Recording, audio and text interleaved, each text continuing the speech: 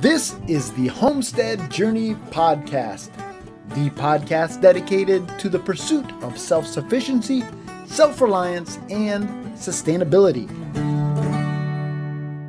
Hey there, and welcome to episode number 21 of the Homestead Journey Podcast.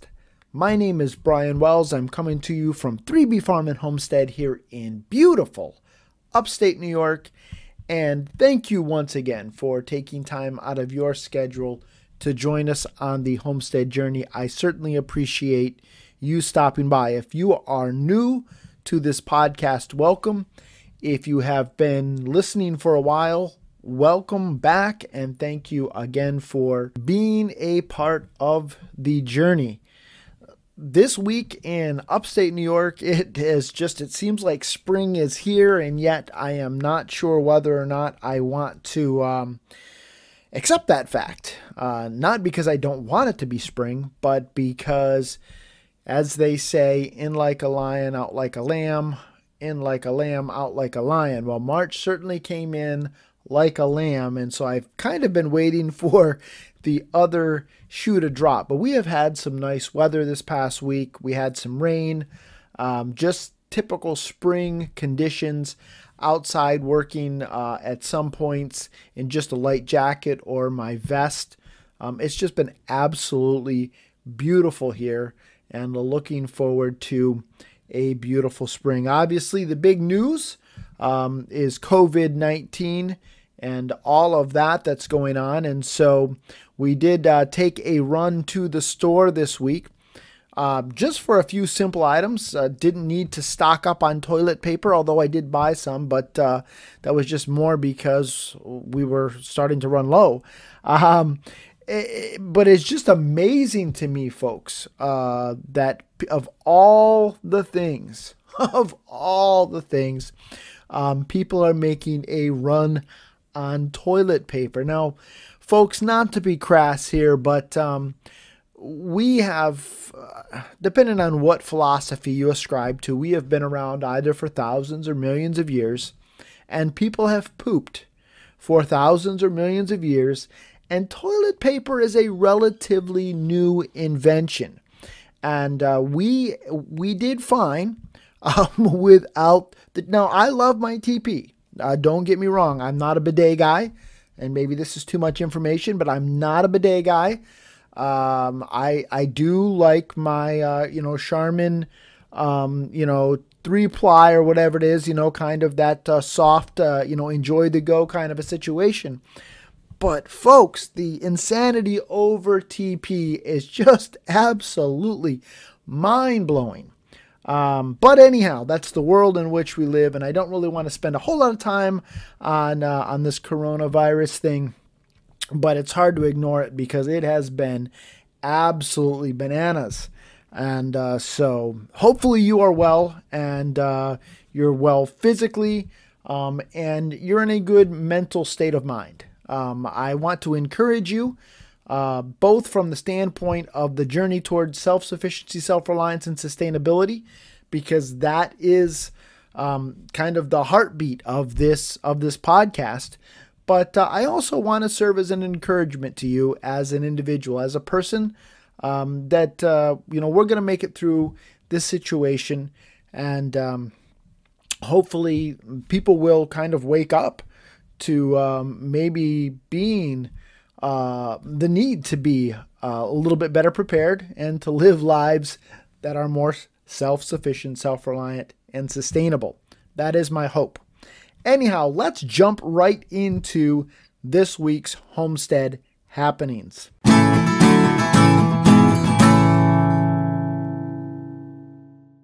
This week on the homestead, a big part of my week was spent finishing up our chicken coop. So if you follow us on Facebook or Instagram, you'll have seen the pictures of me wrapping up the mobile coop. It's probably about 95% of the way done. Well, maybe that's a bit of an exaggeration because I still do need to paint it, and I do need to put up a little bit of trim and put down the rubberized flooring. But we are really at a great place. The chicks don't come for about another 10 days, 10 or 11 days. And so I'm very, very happy where we're at. And hopefully I'll be able to get those other, nitpicky things done. I'm not planning on painting it before they get here. In fact, I'm probably not going to paint it until the summer. And the reason is the trim that I got is it is pressure treated, and it was still very, very wet.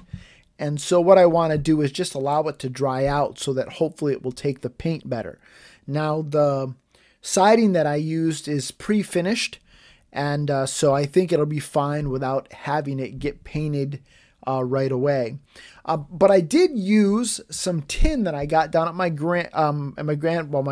used to be my grandfather's house, and kind of a complicated thing. Now my aunt owns half of it, and half of it that was my grandfather's house got sold, and kind of a complicated situation. But anyhow, there was some tin down there that came off my aunt's roof, and my grandfather kind of squirreled it away. And so I went and got that and used that on the chicken coop. Now, it's not exactly the color that I would have probably chose. It's a blue. My wife and son aren't that thrilled with it, but it saved me a whole heck of a lot of green, and I love that. And so we have a blue roof. So I figure if I paint the coop red and I trim it out with white, I will have an all-American mobile chicken coop. So that's what I am going for. Some other things that took place on the homestead this week is that darn pig kept getting out. She got out several times this week. And so today I finally buckled down and said, okay, I'm going to address the broken the broken wire for the electric fence because it had kind of come loose.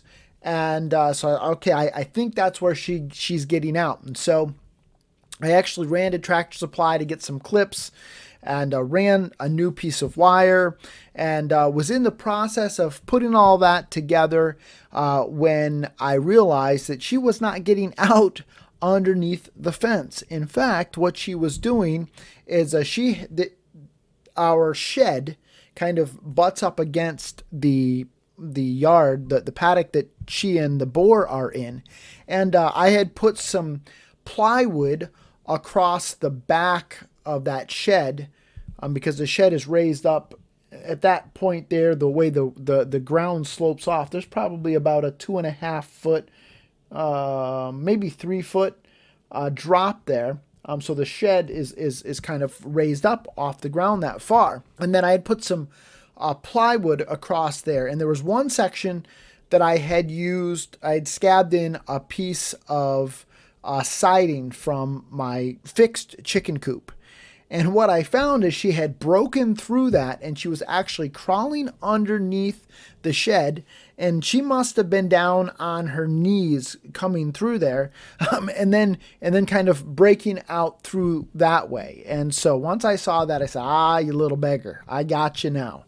And so I cut a piece of plywood and put it in place. And next thing I know, she was banging up against it, but I made sure to reinforce it with a 2x6. And so hopefully she is going to stay where she's supposed to be. Because today she made a beeline for the garage. We had the garage door open, and actually in the one part of the garage we keep some chicken feed, and she made a beeline for that. And so I grabbed her by her hind leg, and I'm pulling her back, and she's squealing, and I'm hollering to my son, "Close the door, close the door, close the door." And so he finally got the door closed, and I got her to, I let her go and went and got some the spent grain that I get from the brewery. And it took a little while to get her interested in that because there was some chicken feed that had spilled in the driveway in all of the wrestling around, because she actually got into a bucket that we had some chicken feed in and knocked it over. So she was trying to get at that, and she really wasn't interested in the sprouted grain, or not the sprouted grain, the spent grain. But eventually I was able to get her interested in that, and she chased me down the hill. And so I was actually at this point on my way to Tractor Supply. So I said to my son, "Just keep an eye on her." And sure as shooting, while I was gone, she got back out. And that's when I discovered how she was getting out. At that point, I had thought she was going through the electric fence, or where the electric fence was supposed to be. So the other thing I did was I bought a bigger electric fence charger. I had one that was rated for, I think, 10 acres, which means that it doesn't put out quite as much heat, and it was a continuous flow. So I got one that is rated for, I think, 30 miles and puts out a little bit more of a jolt. And both when she and the boar hit that with their noses, they yipped, and I think they will stay where they're supposed to be. At least, hopefully, that is the case. Finally, as I was feeding the pigs this morning, I was kind of thinking about, well, all of the stuff that's going on currently with the coronavirus, and a lot of the things that I am involved in are either being canceled or postponed. So my schedule really is getting ready to open up quite a bit.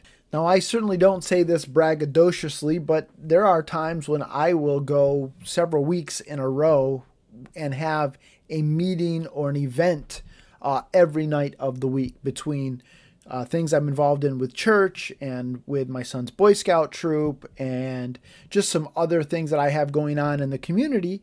I'm very, very busy. And with all of this coronavirus, again, this morning as I'm feeding the pigs, thinking with all of these things being canceled, I am going to have a lot of time to get a bunch of stuff done here on the homestead. And I started looking around and thinking there's a lot of stuff around here that I'm always saying I'd really like to get to it, and I never do because I blame it on being too busy. Well, now is the time. And my recommendation to you, yes, this whole situation is affecting and upending our lives. That there is no doubt.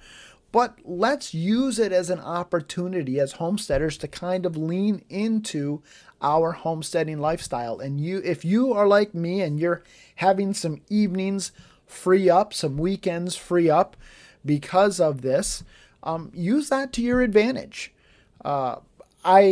This coming weekend, I was very, very excited. I had a charcuterie class scheduled over in New Hampshire, and I was just really looking forward to that. And they postponed it. And I was really bummed. I got to be honest with you. I was really looking forward to that class. I think they made the right decision, but I was bummed. But now I'm thinking, well, I've got a weekend now that I wouldn't have been able to get anything done here on the homestead. Man, that's a lot of stuff I can get done this coming weekend.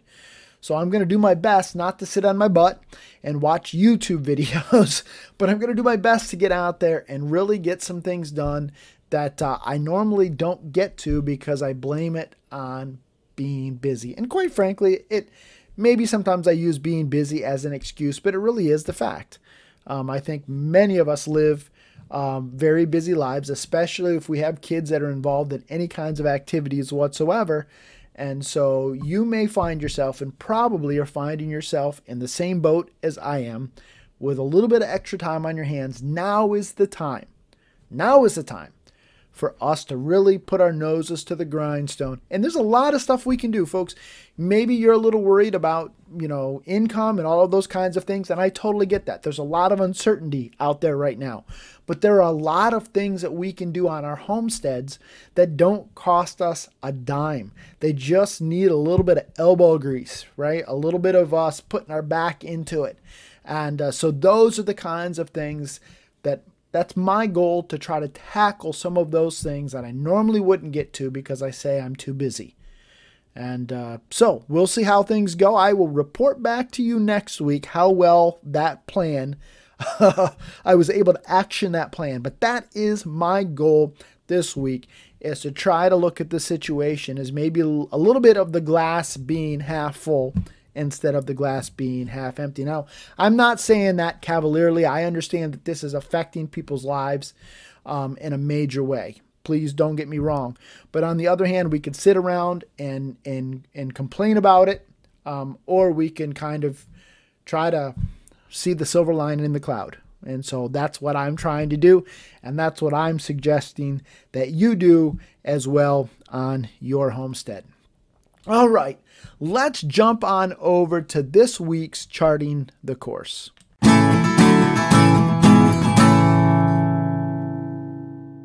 On this episode, we're going to spend some time talking about homestead Preparedness.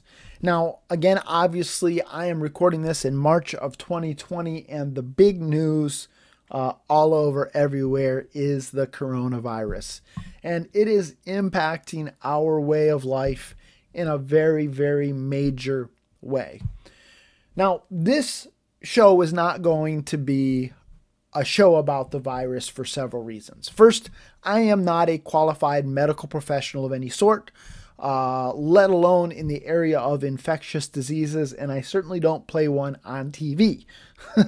And so I'm not going to act like I play one on this podcast. It is amazing how many people have become infectious disease experts on my Facebook page, on my Facebook feed, I guess I should say. But I certainly am not someone who has that level of expertise. And so I simply am not going to try to speak to it from that perspective. Secondly, quite frankly, I am really no longer quite sure what information to trust and what information is simply more media hype. And whether it's media hype or people on Facebook who are running into a store and taking pictures of empty shelves and shrilly saying, you know, go get money out of the ATM, the end is near, apocalypse is upon us.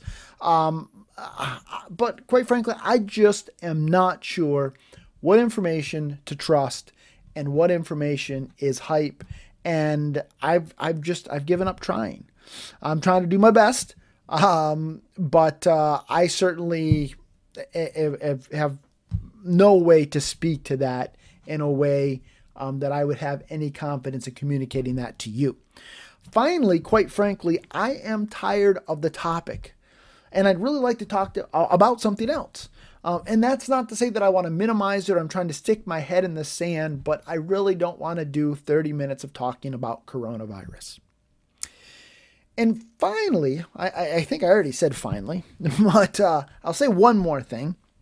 And that is that this podcast, my goal for this podcast is not necessarily to speak to current events. Now, obviously, I'm going to do that. I have done that.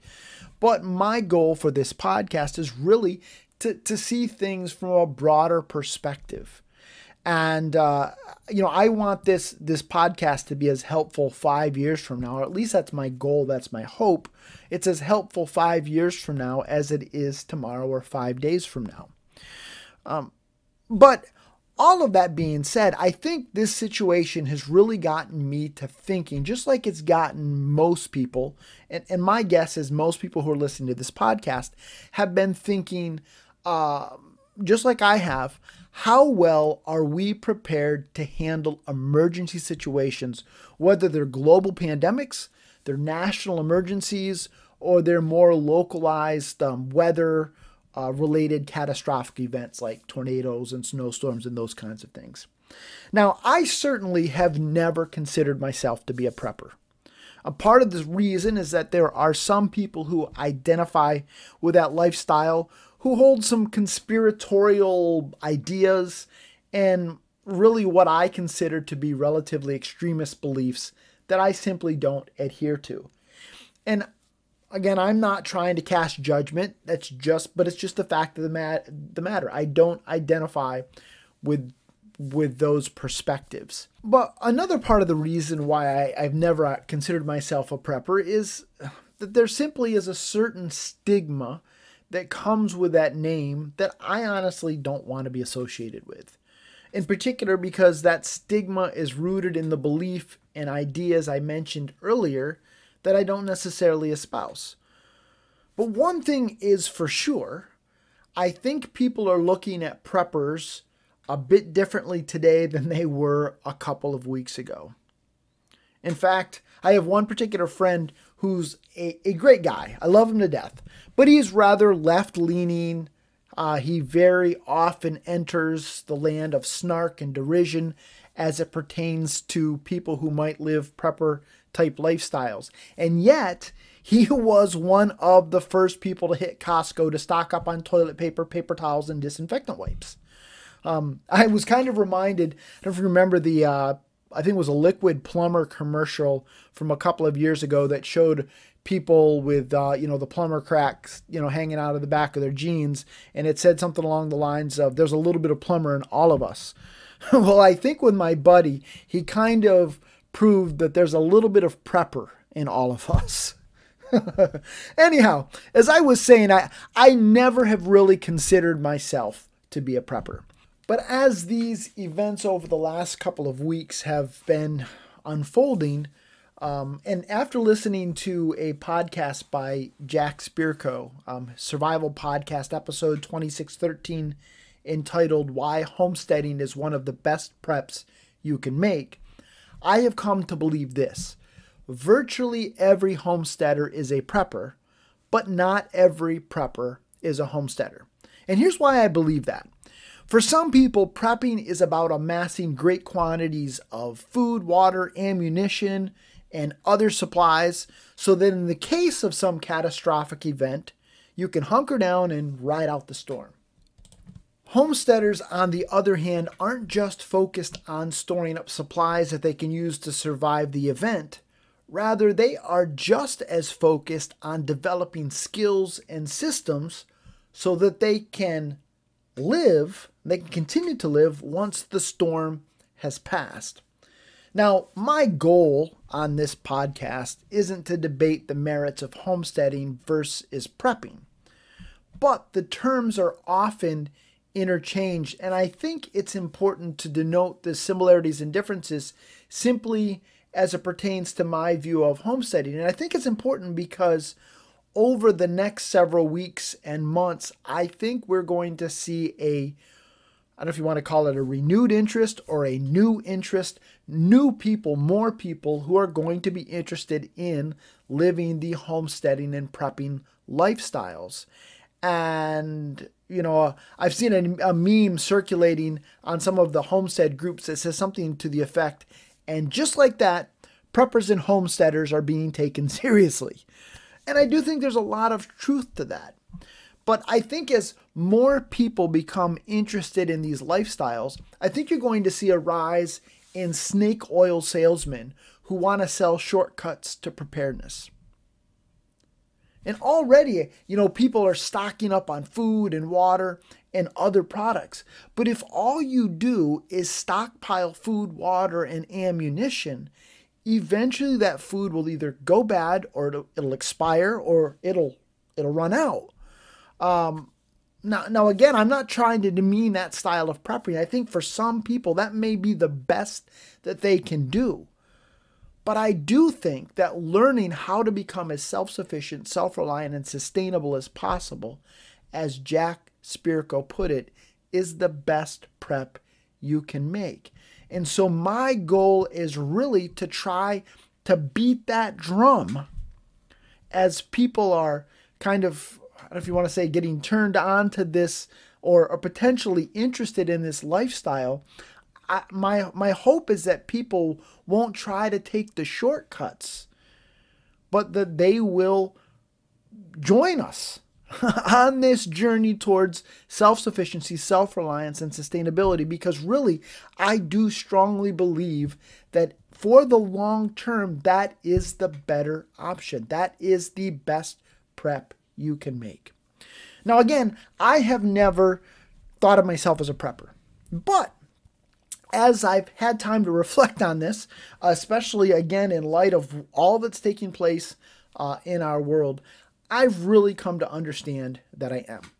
First, as people have been panicking over stockpiling food, we haven't.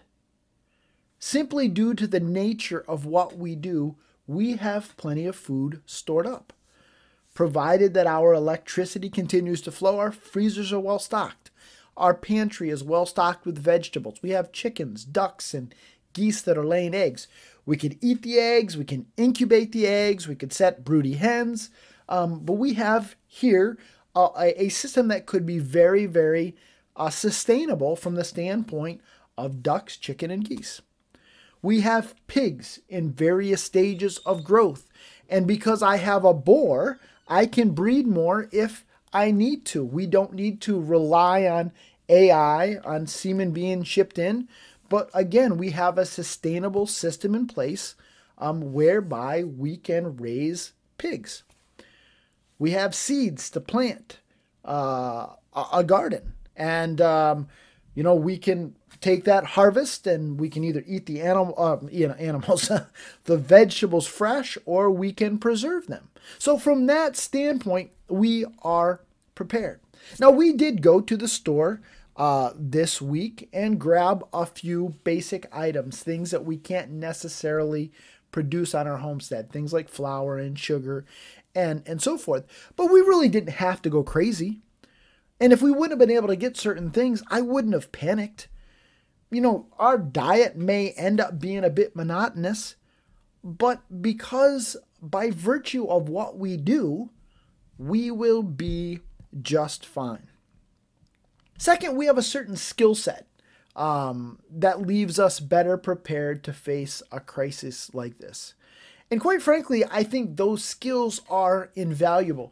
Now, I have one friend who I would kind of put into the prepper category, but he's somebody who has always been more focused on, at least from my perspective, focused on amassing guns and ammunition than he has been on amassing skills and knowledge. Now, I am not trying to be critical of him. That's what he's chosen to do, and that's his business. But many times he has told me, Brian, when the proverbial crap hits the fan, I want you on my side.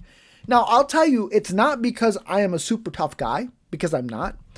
It's not that I know that I have tons of money stockpiled, because I don't, or that I have tons of guns and ammunition, enough to start World War III. That's not how I roll. It's because I have a certain skill set. Again, I know how to start seeds and plant a garden. I know how to harvest a garden and preserve it. I know how to harvest animals for meat. As homesteaders, we have developed those skills. We continue to develop those skills as we journey towards self-sufficiency, self-reliance, and sustainability. And so when a crisis like this comes along, we are much better prepared. Again, prepper. We are much better prepared to handle the crisis than many other people might be. But you know what else? I'm also a part of a community. And I'm not necessarily talking about a virtual online community, although that's great and that's helpful. But if the grid were to go down, then what would I do? I am very blessed to be a part of a community because I don't know how to do everything. I'm not a beekeeper, but I know people who are. I am not a blacksmith, but I know people who are. I'm not a healthcare professional, but I know people who are. I don't raise beef cows, but I know several people who do. And so because I'm a part of a community of homesteaders, I feel like if things melt down, those people I know will come together and we'll all make it through things just fine. Now, we may be a little worse for wear, but we are certainly better prepared than many people I know. And it's not just because we have all the things or we know all the things, but it's because we have friends and we have family, a community that we're a part of, that we can rely on and that we can work with to be able to make it through situations like this. Now, having said all of that, this week I have really done a lot of thinking about our homestead preparedness. And certainly while I think that we are in a better place than most people, I have discovered some holes in our preparedness. Now, folks, maybe it's because I've never been a doomsday prepper. My level of preparedness certainly doesn't rise to that level. Should it? I don't know. Is it possible to be prepared for every possible scenario? I certainly don't think so. But I have found certain weaknesses in our homestead preparedness that I hope to address. Now, some of these things were things that I had already identified. They were already on my list of things that I wanted to get to someday. But, I kind of hadn't put a lot of weight or emphasis on it. Well, in light of things that are going on, they've become a little bit more important to me. And some of them are easy things. Some of them are relatively inexpensive things for me to do. For example, I have wanted to do a water catchment system using IBC totes to catch rainwater. That way I would have water for my animals, I would have water for my garden, and I would have water for us to drink if we needed to. It's something that's relatively inexpensive that I was hoping to get to someday. Well, I'm going to make that day sooner rather than later, because I realize that if we were to lose power, I would be in a world of hurt. Now, we don't live that far from the Battenkill River, so I could haul water, but it'd be a bit of a hike. My neighbor has a pond. I probably could get some water from him, but it still would be a pain in the butt to haul that water. It would be much better if I had some totes of water sitting around the homestead. And even if it, not just that, what if we have a drought? You know, there's a lot of things that go through my mind and thinking about, okay, what are the things that are absolutely critical to our homestead? And, you know, to me, the level of criticality, you know, it's kind of like, you know, your basic needs. I need food, I need water, right? And so how can I make sure that I can provide those things to my family and to my animals? And so that's one thing that I have on my list, that I've had on my list, but it's certainly going to be bumped up a little bit on my list of priorities. Again, not going to cost me a whole lot of money, but it's something simple that I can do for our homestead. Another thing that's been on my list is to build a root cellar so that I can store root crops and squash and so forth. Now, this year, my goal is to grow potatoes in my Ruth Stout garden, and I'm going to need a place to store them long term. Last year, a number of this winter, a number of the winter squash that I grew last year went bad on me because I didn't have a place to store them properly. Now, to be totally honest, when food is cheap and it's easy to get, losing a few squash to spoilage isn't that big of a deal. But not knowing what's going to happen in the future, well, that squash becomes a lot more valuable. Now, recently, I've also been having problems with mice getting into my animal feed. And because animal feed is relatively easy for me to get, I've not been as diligent or as quick to address that problem. I'll be addressing that problem this week. And there's a number of other things, whether they're food storage or food preservation things, that I hope to address, whether I'm going to build things or buy things. But things like that I've kind of identified, and there's a number of other things. Obviously, the list would be, I could go on and on and on and on forever. But I'm really trying to prioritize things from the standpoint of how easy they are to do, how cheap they are to do, and what the level of criticality is. But again, trying to think through my level of preparedness on my homestead to make sure that we can cover our basic necessities, well, for my family and for my animals. Now, those are just a few of the things that I plan to address on our homestead. You may be in a different situation. And so over the next few weeks, we're going to spend some time talking about homestead preparedness. We'll spend some time talking about needs versus wants. We'll talk about how reducing, reusing, and recycling can and should be a part of our homestead preparedness strategy. And we'll talk some more about the importance of raising and growing our own food. As I said before, I certainly have never thought of myself as a prepper, but as this situation continues to evolve, I found myself at peace. And in part, I think it's because I'm a person of faith, and so in moments of crisis, I lean into that. But also it's because I am blessed to live this lifestyle. And my goal is to help you and to help others like you learn how to be more self-sufficient, self-reliant, and sustainable, so that you'll be better prepared to handle situations like this. And so if you have any questions, if you have things that you would like me to cover in this series, reach out to me either via our Facebook page or our Instagram account, or you can send me an email, TheHomesteadJourneyPodcast@gmail.com, and I will be more than happy to answer your questions and try to address the concerns that you may have, as we are, we're all in this together. And one of the things that I have found very, very beautiful is to see people coming together. Restaurants, in our area, a lot of the schools have closed down, and there are a number of kids that rely on the schools for for lunches and for breakfast, and restaurants popping up and saying, "Hey, we'll take care of your kid. No questions asked. We got it." Or bus drivers volunteering to deliver meals. People volunteering to, help their kids, volunteering to take care of elderly. Hey, don't go out. We'll get your prescriptions for you. We'll take care of, whatever you need. We'll get it for you. It's just been beautiful to see that. And so all of that to say, as a homesteader, my goal is to really try to foster that within the homesteading community and to help us help each other. And that's the way we're going to make it through something like this, folks.